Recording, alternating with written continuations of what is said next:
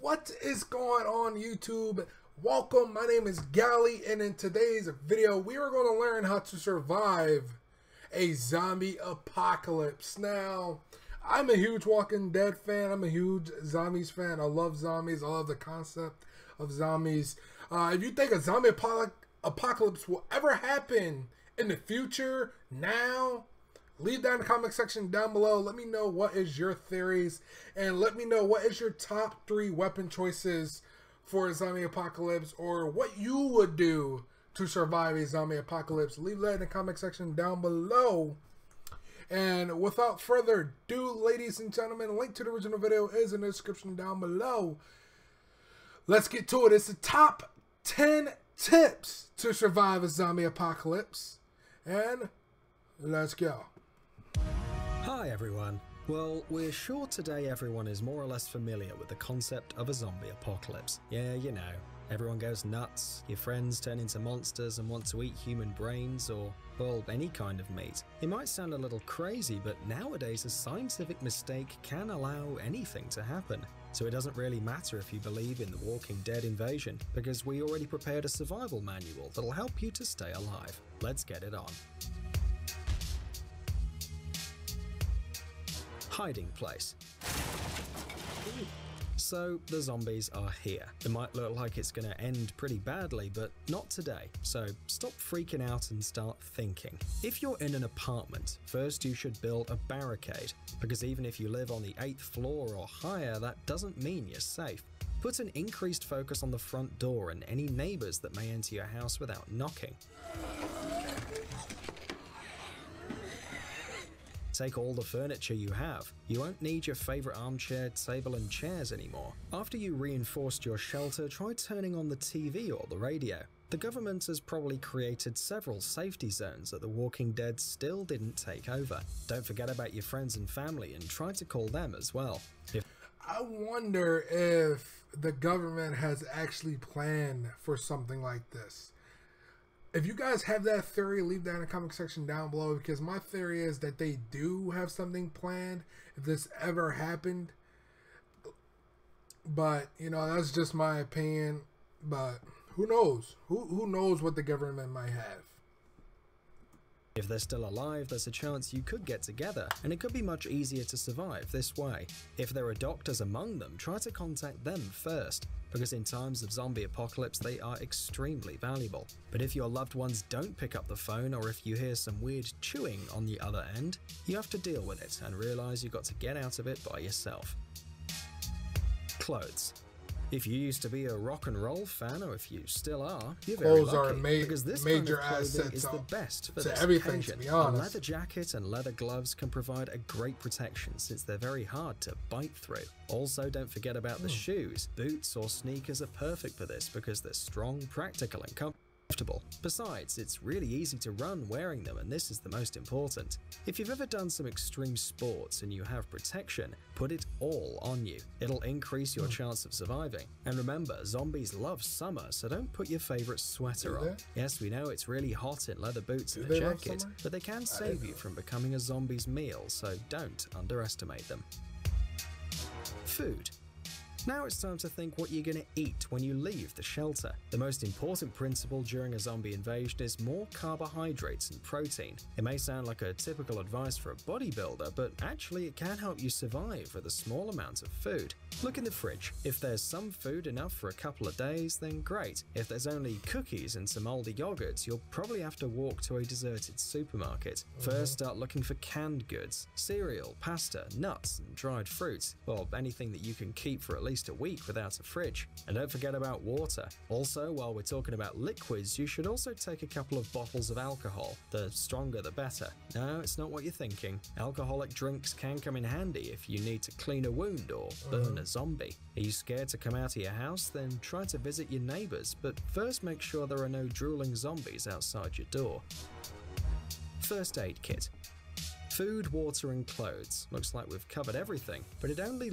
To be honest, the first aid kit and med kit will be my first priority, then probably clothes, then probably food. Some people might say food may be the second choice, but first aid kit will always be my major priority. Number one. It looks like that because actually in these kind of circumstances you can't do without medicine. Are you wondering what you should take? Well, grab everything. Well, not really everything, of course. You obviously mustn't fill your bag with vitamins and cough syrup. Pills for headache, antibiotics and painkillers are your best friends in the time of a zombie apocalypse. Also take a look at your neighbor's first aid kit, especially if you have some grandmas living nearby. They usually have a lot of medicine. And don't forget about the simplest things as well, like bandages and iodine. Of course they won't help if you've been bitten, but they can save you from blood poisoning if you step on a rusty nail or something like that. Pills for stomach disorders. It won't be cool if you have to face the Walking Dead while sitting on a toilet. That will suck. And now it's time. Taking a shit and then you just all of a sudden you get bit, or you get bit by a zombie and a herd of zombies start coming while you taking a shit. That will be the worst. Time to uncover your gun. It would be perfect if it were an automatic gun or a rifle. Oh wait, sorry, probably most of you don't even have weapons in your houses. Well, cleavers and meat knives can replace them. They're the most solid and useful instruments to crush a zombie's skull. Oh what? You don't have any? Then look in the toolbox. A drill is probably not the best idea, but a hammer or an axe would be perfect. Although there are a couple of things you should remember. These tools are not easy to take out of the head of the Walking Dead. If you're not sure you're strong enough to fight using these tools, we recommend you to visit a gun shop or, even better, a hunting store. When choosing a weapon, forget about shotguns. If you use one, the blowback will throw you right into the mouth of a hungry zombie. And while you're reloading, the Walking Dead can learn a couple of recipes on how to cook human meat. If you're in the right place, take a look at choppers, machetes, and hunting rifles. If you haven't found anything, you're probably in a hardware store. In that case, at least take a shovel. Fighting basics. Now you're ready for the fight, and we're going to tell you how and where you're supposed to hit. The first rule of Zombie Fight Club: you must aim at the head because it's the most vulnerable part. Keep in mind that you're dealing with the dead, so their body tissues are not that strong as the ones of a living person. So an accurate punch in the head with some sharp or blunt object will kill the monster, or at least make them fall to the ground, which is enough for you to run away.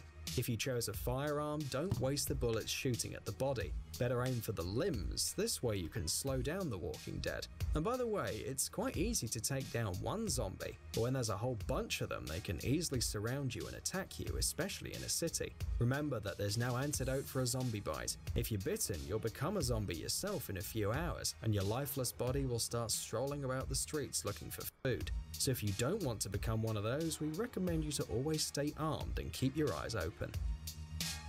Movement. Now let's talk about how not to get caught and bitten. Before going out, examine the streets. What kinds of groups are walking on them and how the lonely zombies move around. Try to think through how you can distract them and get as fast as possible from point A to point nobody will bite me here. If possible, try to move on roofs and fences. We know that you have a lot of stuff, but still it's going to be much harder for the dead to get you if you're on the rooftop. When you're outside, what you need first is a car. It'd be perfect if you could find a 4x4 car with a full tank. If it's empty, you'll have to borrow some fuel from abandoned cars for now, and then you can refill the tank as usual at a gas station. Finding the perfect house. If you manage to pull that off without getting eaten, then it's time to get out of the city. First, you have to choose a destination. We recommend you to choose some small town or village with a good infrastructure. By the way, if you think it's better to travel at night, you couldn't be more wrong. At night, as weird as it might sound, you should actually sleep and rest. Driving in the dark increases the chances of falling asleep at the wheel and having an accident. Also, it's much harder to see any danger on the road when it's dark outside. If the worst happens and you wake up in your car surrounded by the Walking Dead, don't panic. Start the engine and go really slowly through them. Remember that the glass of a vehicle is really solid and the zombies won't be able to get to you. Once you reach your destination, you should immediately find a proper building for you to live in. So, have you? When you find something worthwhile, you should scout out the surroundings.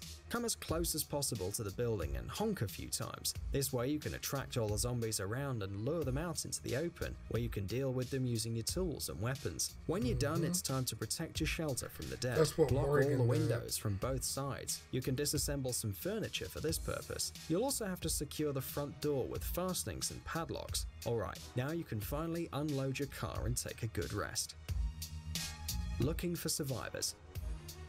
As you might have guessed already, there's nothing worse than fighting a bunch of zombies alone, so you must create a team, which means you have to look for other survivors. First, you have to come up with a special signal. It has to be bright and big so anyone could see it from a distance. If the miracle happens and someone does notice you, first make sure that it's a real living person and not some zombie in disguise. Alright? Then keep looking until you assemble a team of 10 or 20 survivors. Now it's time for some really heroic deeds. Imagine you're some kind of Justice League and your goal is to save the city from the Walking Dead. So supply the people you find with weapons, refill their food and water supplies, find more transport means, and you can start searching for other living creatures. Visual aid.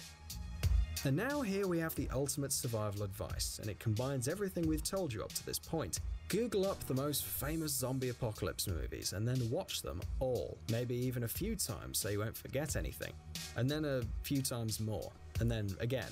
Well, you get the idea. We think that movies like 28 Days Later or Shaun of the Dead would be perfect, or if you prefer independent classics, then don't forget about Night of the Living Dead by George Romero. Although if you don't want to waste your time searching for certain tips among all the action, you can watch Zombieland. Jesse Eisenberg's character explains all the rules, literally one by one.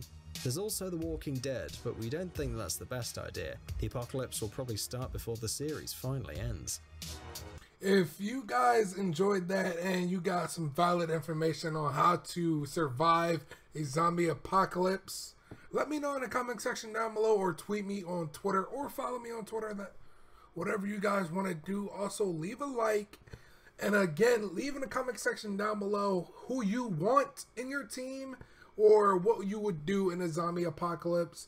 Me, I would do what is best for me in a zombie apocalypse. What's best for me and my family in a zombie apocalypse. But that's all the time and the word we have here today. My name is Gally, and I will see you folks later. I'm out. Peace.